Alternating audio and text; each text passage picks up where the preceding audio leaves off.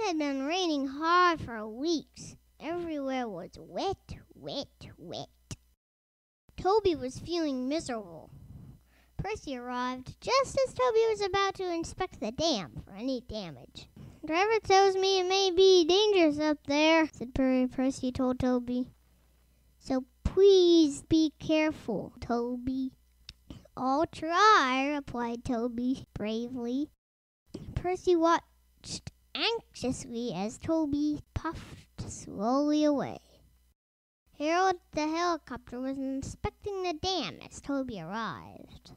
Toby was worried, and soon he knew why. "The dam's breaking up!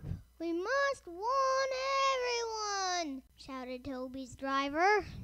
Toby shunted back as fast as his wheels would let him. Percy was waiting anxiously for Toby by the bridge. "The dam's breaking up! We must find high ground!" shouted Toby's driver. "It doesn't look safe to me," wailed Toby. "Your only chance is to cross the bridge," called Percy.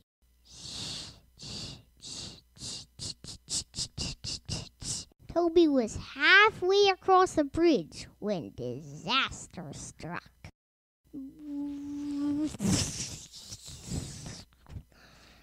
"Help!" called Toby. "We'll follow him on our branch line and meet through somewhere," said Percy's driver.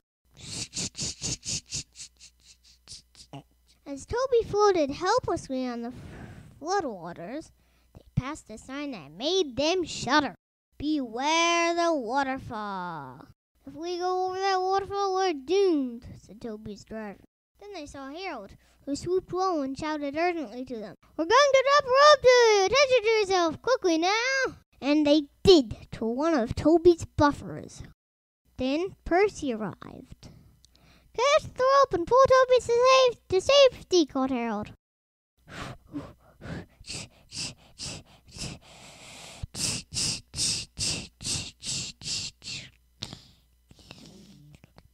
Toby was safe at last.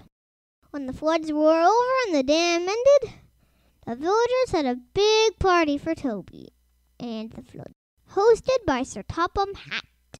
"You did very well, Toby, being so brave," said Sir Topham Hatt. "Well," said Toby to Percy, "you never know till you've tried." But Percy really hoped he'd never have to.